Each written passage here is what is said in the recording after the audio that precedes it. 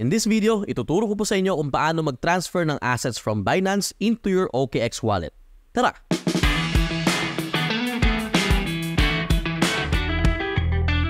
Hi, my name is JohnFDong. You can find me on TikTok, Instagram, Facebook, and on X. And sa video na to guys, again, tuturo sa inyo kung paano mag-transfer ng assets papunta dito sa inyong OKX wallet. So let's assume na galing pong Binance yan. Tara, turo ko na sa inyo kung paano. Alright, so first things first, ilagin muna natin yung ating mga accounts. So nakalagin na po yung aking OKX dito and yung Binance. First, punta muna tayo sa ating OKX. Kailangan natin lagyan ito through deposit. So una natin gagawin, punta tayo sa assets and click on deposit. Now here, gusto ko kasi mag-deposit ng USDT. So I'll be choosing USDT.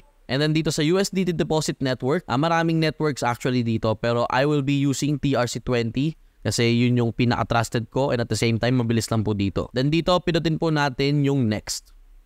Yan, so meron mga tip na ipapakita sa inyo si OKX which serves as a reminder just in case na magkamali kayo. At para hindi rin kayo magkamali, click nyo lang yung OK.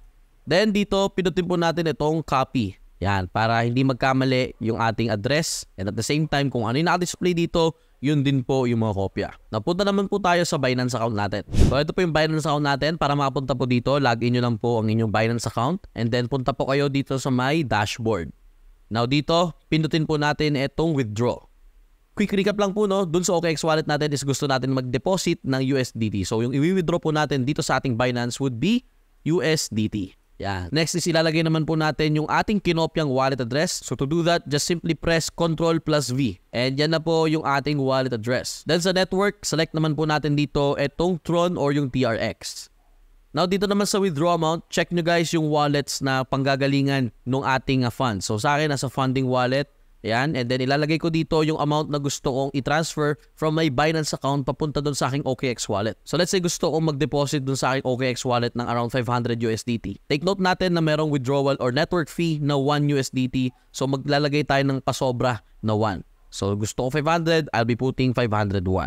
Ayan, so marireceive nating amount is 500 USDT. After natin pinutin itong withdraw button. Now to summarize everything, itong ating transaction na gagawin, yung withdrawal, this will deposit a total of 500 USDT papunta doon sa ating OKX wallet. Now if okay na po tayo dito sa details, pinutin po natin itong withdraw button. Then i-click ang continue. Yan, pinapakita lang po ulit yung transaction. Click lang po natin yung continue. Then if may security measures yung account ninyo, gawin nyo lang din po yan para matuloy yung ating transaction. And yan, once na matapos nyo po yung security measure, awaiting approval na lang po yung ating transaction. And ito, withdrawal request submitted. So, tayo na natin yan dun sa ating OKX wallet.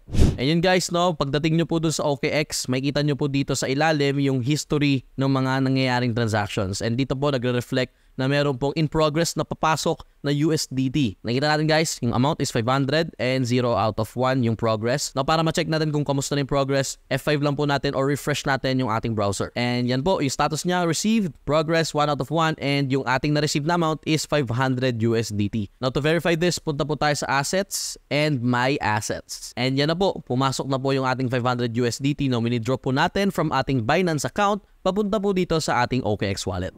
And yun, ganun lang po kadali mag-deposit ng funds or assets dito sa ating OKX wallet. Now, yung ginawa po natin mga steps para mag-withdraw ng funds from Binance, halos magkasing tulad lang po yan sa ibang mga exchanges or wallets. Just make sure lang na yung network and yung wallet address, be extra careful po dyan kasi pag napadala nyo po yan sa maling wallet address at maling network, goodbye po dun sa mga funds na yun. And yun, kung nakatulong itong video natin, hit that thumbs up. And also, if you have any requests or comments towards this video, let me know down there lang in the comments below. And lastly, don't forget to follow or subscribe sa ating YouTube channel para updated ka sa mga videos na kagaya nito na ina-upload natin every day.